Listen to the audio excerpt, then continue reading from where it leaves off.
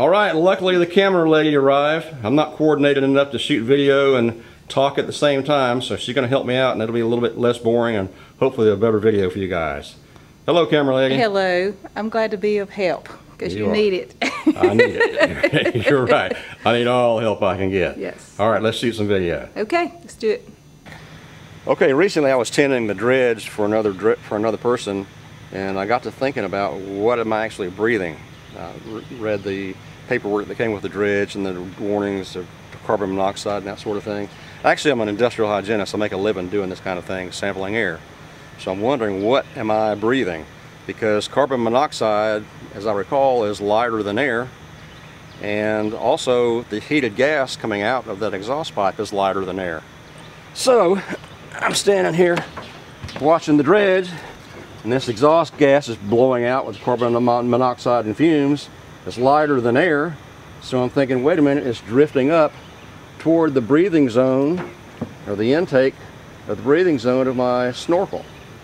Also, the gas that's coming out here, the carbon monoxide gas that's coming out here, is heated.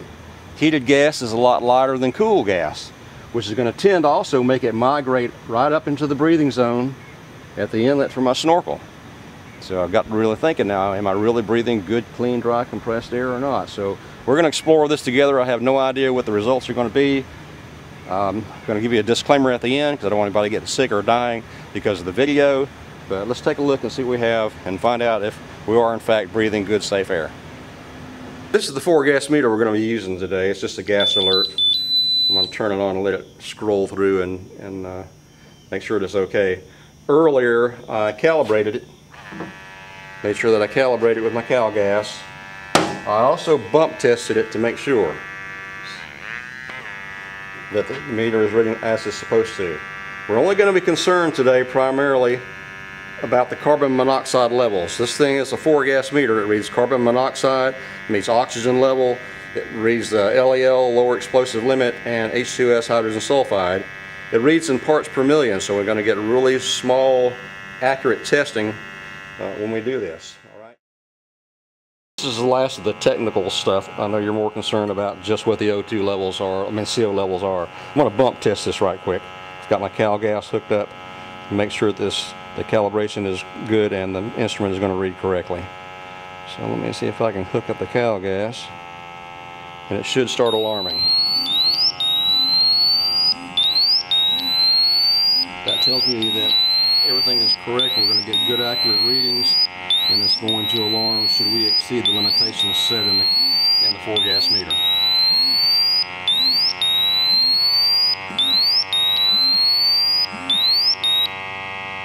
Okay, so I'll buy a new dredge and it comes with a package. Part of the package is this. Warning, carbon monoxide gas. There's a disclaimer too. Further exposure to the gas causes a lack of coordination, weakness, and nausea.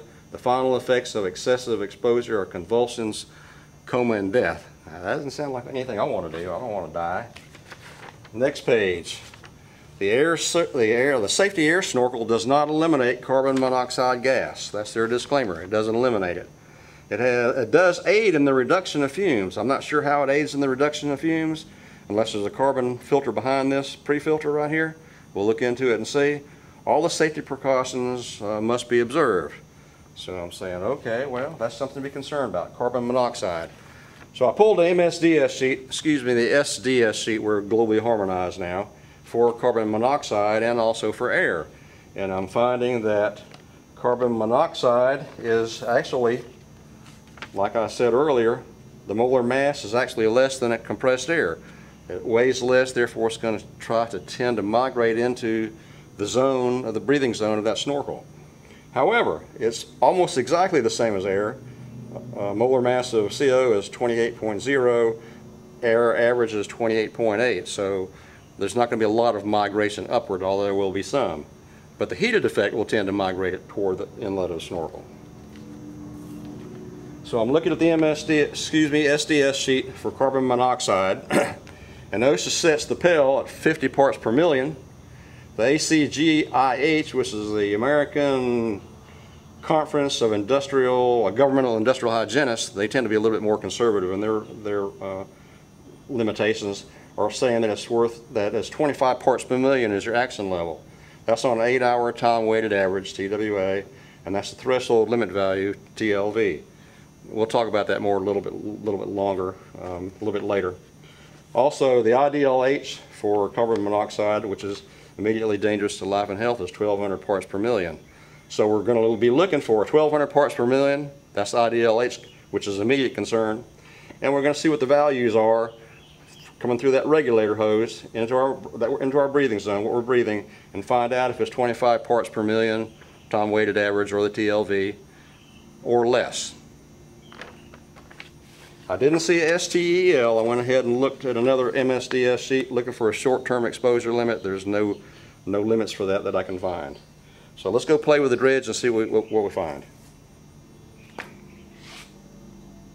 Let's go have some fun. I'm not floating the dredge in the water, so I don't want to burn up my seal. I've just run a garden hose straight to my intake, pull the foot valve off, and hopefully, since this is a ceramic seal, if I can keep it cool, I won't burn that seal up during this testing. Okay, I just primed the pump on the dredge. Hopefully there's enough water from this garden hose that it'll keep up. I'm not sure that it will or not. I've got my 4-gas meter turned on right now where we're reading 0 on carbon monoxide. What I'm going to do, and I'm not going to be mic'd, so I'm going to have to yell loudly. We're using the mini cam today. I'll yell loudly over the noise. Hopefully you can hear me okay. I'm going to take readings in different areas around the dredge, around the exhaust, around the snorkel, and see if we get any kind of readings. So let's crank this thing up and see what happens. Okay, we're at the inlet of the snorkel right here. This is our breathing zone of the snorkel.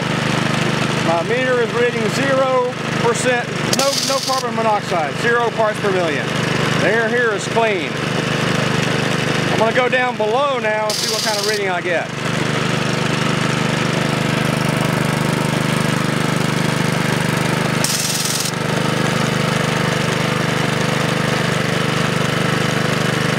Alright, at the bottom end of the snorkel, right here at the intake of the air compressor, I'm still reading 0 parts per million carbon monoxide. We're going to move on over toward the exhaust.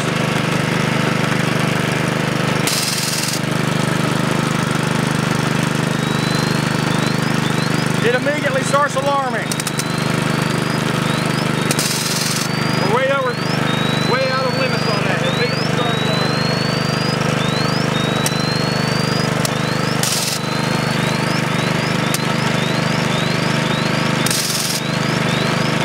Having fun yet? All right, we had 0 parts per million at the inlet of the snorkel, right at the top. Down at the bottom of the snorkel where it meets the compressor, we had 0 parts per million of carbon monoxide.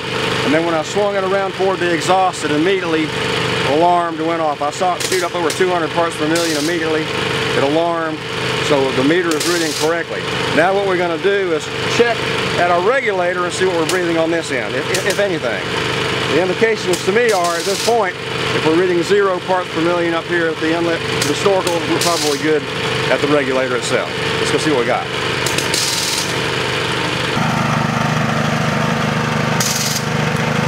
Okay, I have the 4-gas meter in a Ziploc bag.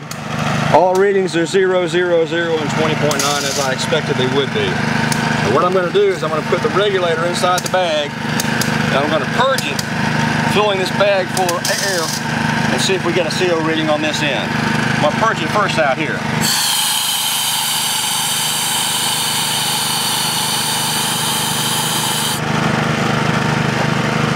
All right, now we'll stuff it in the bag.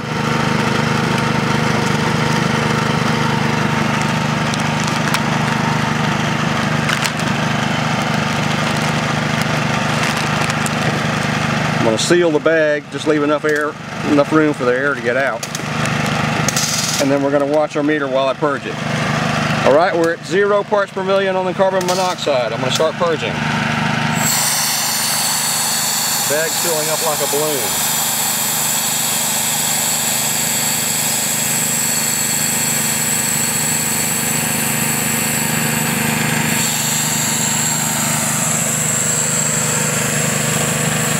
No change in the oxygen level, no change in the carbon monoxide level.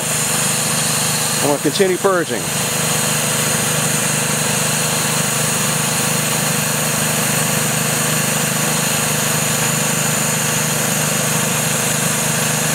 right, camera lady, if you'll zoom, get kind of close down here, let's see if we can read the meter.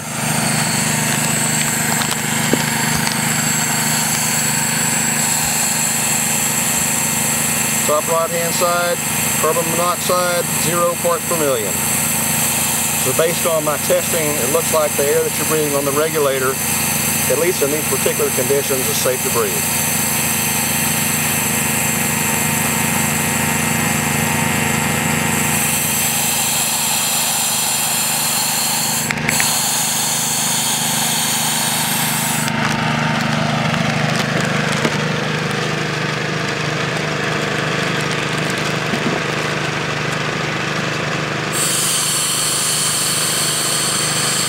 Still reading 0 parts per million. That's good breathing gas. Good breathing gas. Okay, the last sampling we're going to do is just see what the dredge tender is breathing.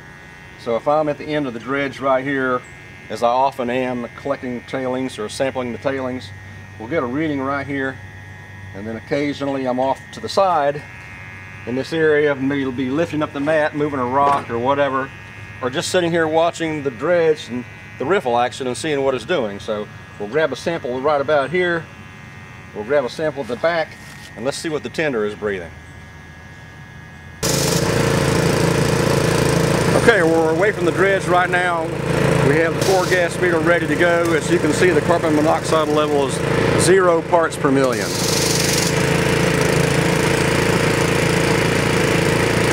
I'm going to walk over now and see what kind of readings we get, as if I'm the dredge tender. Check at the end of the dredge first of all.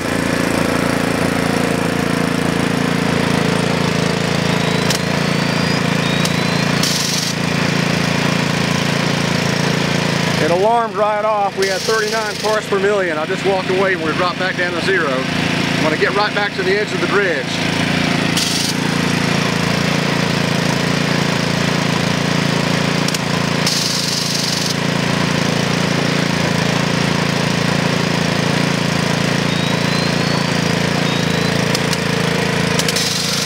Alarmed again.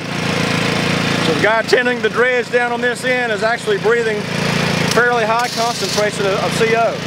Try it one more time. We're sitting at 0.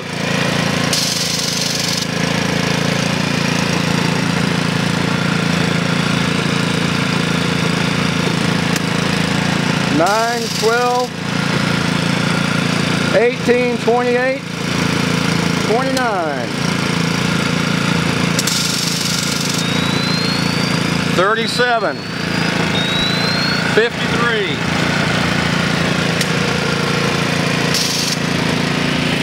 I'm going to walk away and clear it back to 0. So you can see the tender on the edge right there, especially if he's sampling on the edge. He's standing there for any length of time. He's breathing a fairly high level of carbon monoxide. All right, we're at 0 again right now. So I'm going to go off to the side, actually closer to the exhaust, and I'm sure it's going to be even a higher level there. Let's check it out.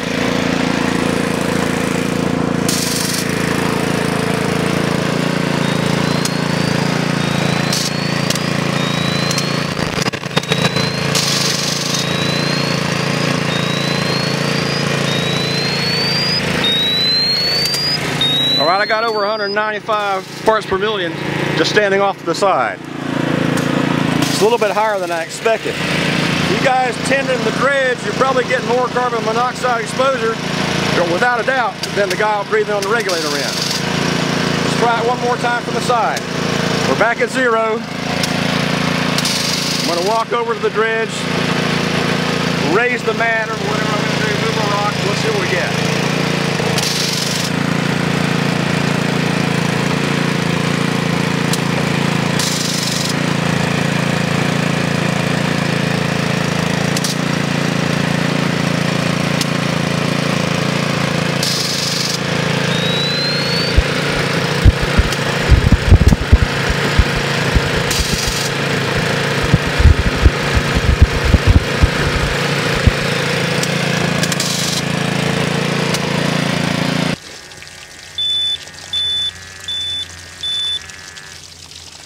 All right, you guys tending the dredge, you're the ones actually getting the hit on the CO. I think at one point it ran up to 199 parts per million just on the edge. Either side I'm picking up carbon monoxide at levels above the action level. So if you're back here tending the dredge, check your riffle action and collect your sample, then get out of the way. Because I don't think you want to stand there for any long length of time breathing those carbon monoxide fumes. Alright, 0 on the end, high readings, toward the middle, either side, high readings.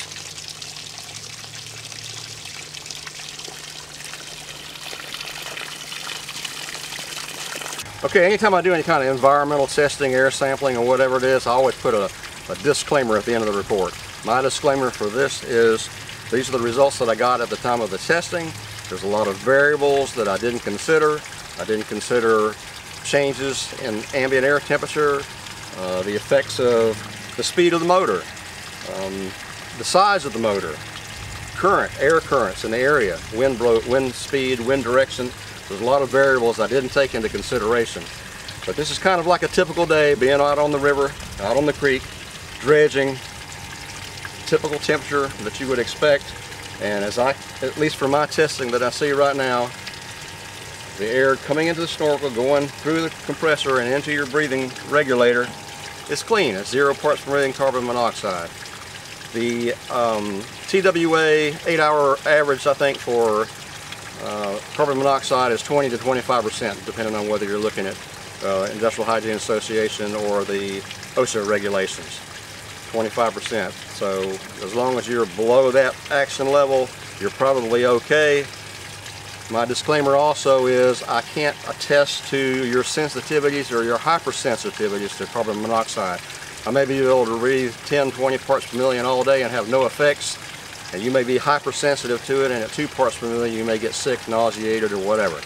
So this is just basically something I was concerned about, something that I wondered about for a long time. Thought we'd just shoot the video and see what you guys, see what we found. I hope this information is something that at least make you think about what you're doing.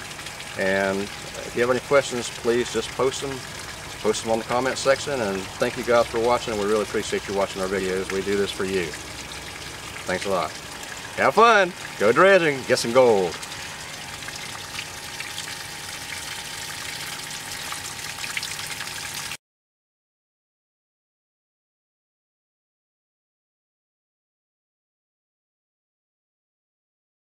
Okay, I'm getting ready to start a new video series. It's called 67 Nova.